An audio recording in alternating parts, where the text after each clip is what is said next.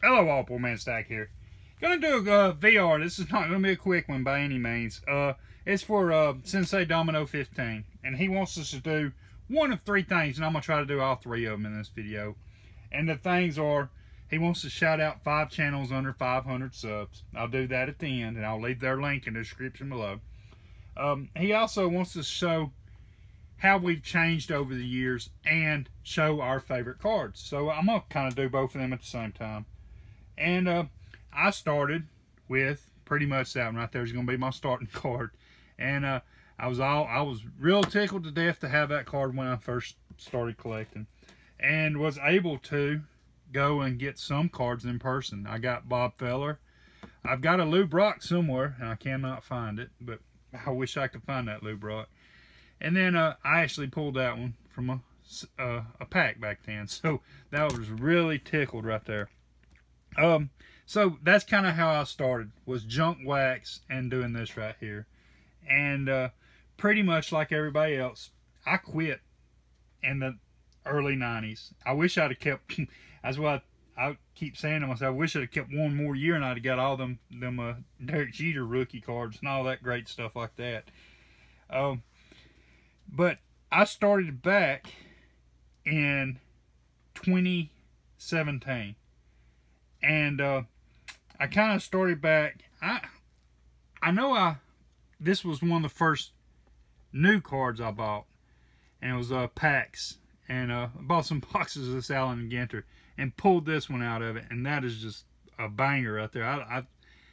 I'm tickled to death to have that book. That's the first book I pulled, and I was hooked back again after I opened that box right there. But I started buying cards with gift cards when I first came back into the thing, and I built this complete set right here of the subset of the All-Stars with just using gift cards. So that was pretty neat to get me back into it, and bought a few of the newer cards like that, and then ended up building the complete 2019 Top Series 2 set and Series 1 and stuff. But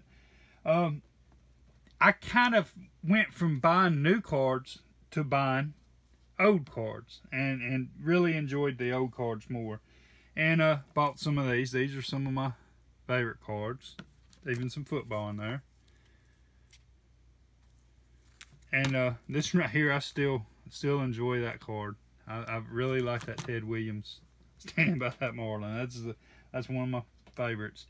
And of course, built my 1960 set after that. So I really started building sets at that point, and was building the 60s.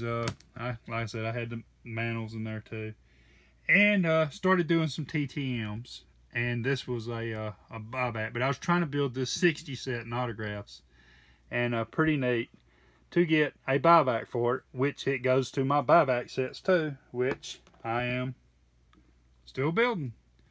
Also building the 79 set in buyback and 79 set in autograph. So still building them, and them's 2 nice cards right there for both buybacks and for them autograph sets. Had some other nice autographs, so that's one of my favorites right there.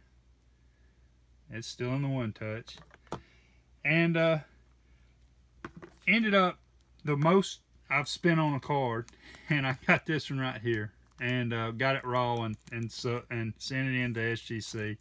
So that was a real big experience, and that's got to be one of my favorite cards still. And this one right here, I've always liked this relic card, as my dad really liked Yogi Berra, so I will always be a Yogi fan.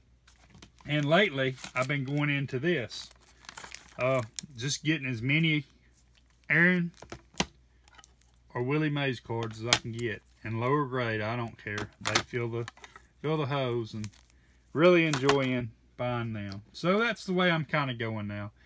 I'm still using my buybacks. I've actually completed my buyback set. But that's it. That's the way I've kind of went. I went from junk wax to vintage. And then my shout outs. I'm going to give It's Daryl, Mr. 95 Cent over there. He's got 453 subs, and he should be over 1,000. All these should have more subs than they do. Scott, Stooks Baseball Cards and Curiosities.